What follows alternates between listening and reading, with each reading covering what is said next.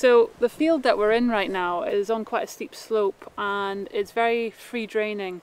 The soils are quite thin, and so the soil doesn't really retain a lot of moisture or nutrients, and it was quite noticeable because the grass growth is quite stunted. The heat and dry periods would really affect it. There's a lot of moss in here, and there was a fair bit of species diversity, but we were very limited as to how long we could graze it for because there just wasn't a lot of availability of fodder for the cattle. So we needed their impact, but equally we couldn't hold them here for very long.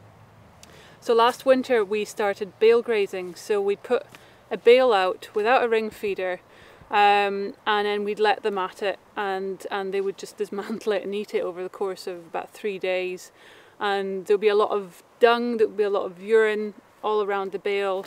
And by the time they'd finished, there'd be a mat of hay that, you know, they weren't really willing to eat anymore, and it'd be probably about that thick, and we just left it to do its thing, and it broke down. It's you can see residue of it right here. There's a bit. That's all hay from last winter.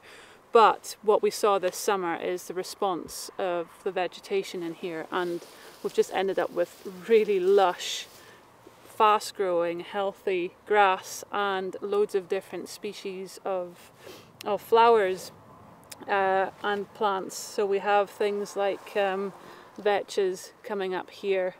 There's white clover, there is red clover, I can't quite see any right now. And then we have bird's food trefoil, the yellow right there, and plantain. So that's the flower. You can actually see leaf that's been browsed by the cattle. So they do actually eat the plantain as well.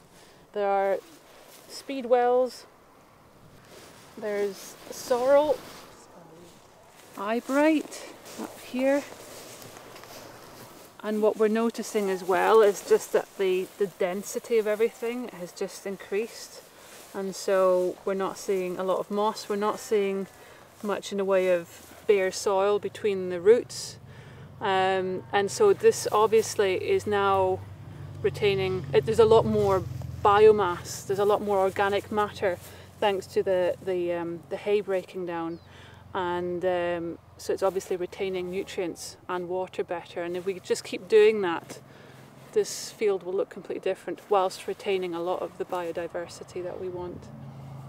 And how long do you think it takes to see the difference? Well, so this is just a difference from the winter or compared to last year, or do you think it takes several years to really see the impact? I think, well, we're seeing a very immediate impact in just the one winter and grazing season. So this bale would have been here last February or January, and it's, you know, it's taken a few months in spring to break down, but we're in August now and this is what we're seeing.